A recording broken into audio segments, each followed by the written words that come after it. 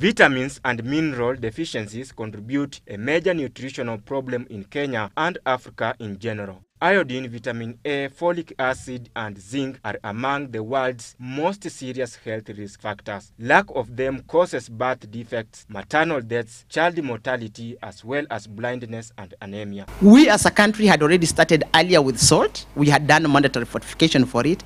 And now you can see we are on track because now we are going to have all our jogos, our pendanas, our what, fortified to the standard that will now be monitored by KEBS. So we are actually moving our level of interventions into something that is actually going to mark the rest of the world.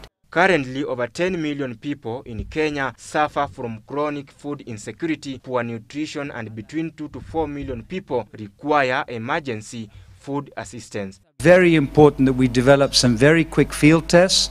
There are tests that go under the brand name iCheck. I learned last week, I was at a meeting on fortification up in Addis, that really it's available for vitamin A, so you can do it for sugar, you can do it for oils and fats. You can't do it for the complex regime that's in wheat flour and maize meal at the moment. The government has made fortification of maize, wheat flour and oil mandatory in order to ensure that food remains nutritious after being processed and packaged.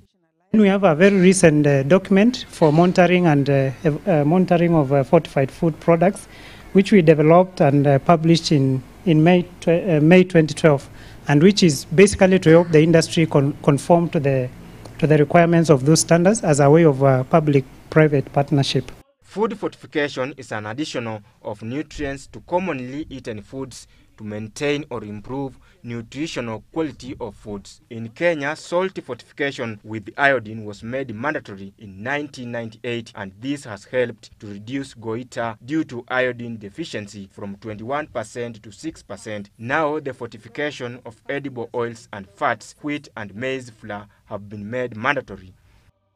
Opeyu Samuel, GBS.